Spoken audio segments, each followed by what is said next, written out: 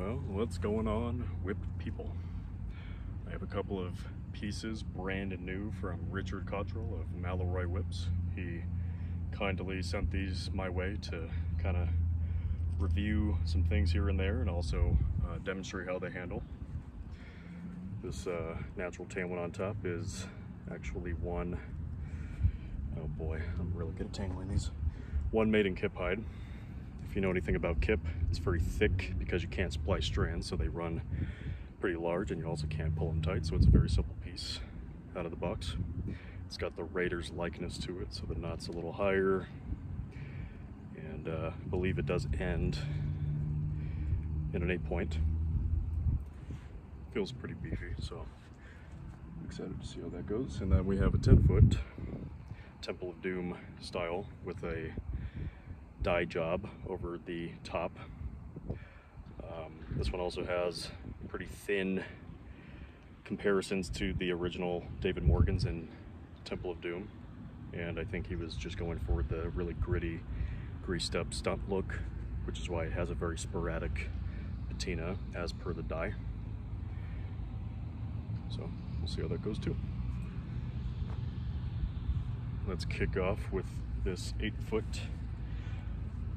You know, I actually can't recall if I've ever cracked kip hide. I had a crease and corral at one point, but it was much thinner and actually came closer to kangaroo, so I wonder if it was even kip or if there was something else going on there, but anyhow, sounds good.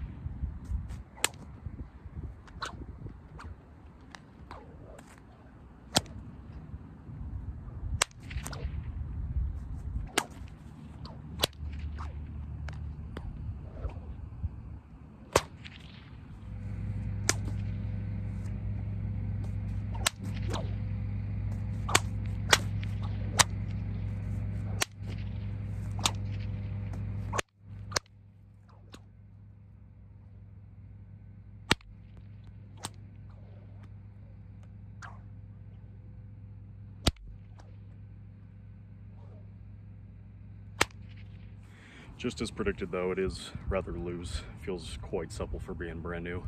Not sure if it would break in more than it already tends to be as is. That's pretty cool. And the 10-foot, lots of weight in the handle, so hopefully that carries out.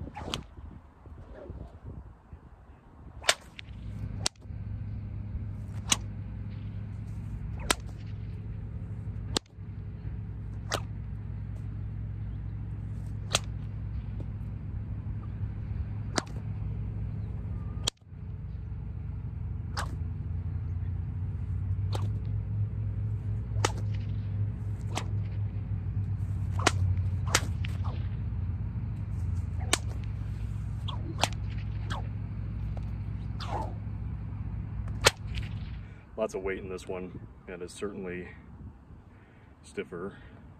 So once that breaks in and has all of the grease packed in, that would be most excellent. But yeah, so thank you, Richard, for this opportunity to review your pieces and let you know what you can improve on and what works well. Otherwise, if you're in the market, Richard's a pretty reputable guy to commission from, and pretty sure they speak for themselves. So thanks for watching, and you know how it goes. See you in the next one.